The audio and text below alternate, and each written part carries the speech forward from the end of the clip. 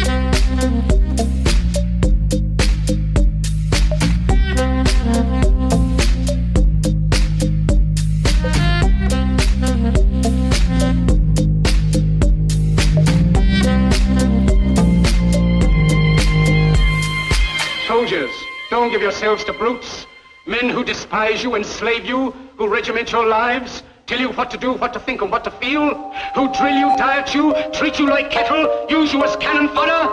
Don't give yourselves to these unnatural men with machine minds and machine hearts.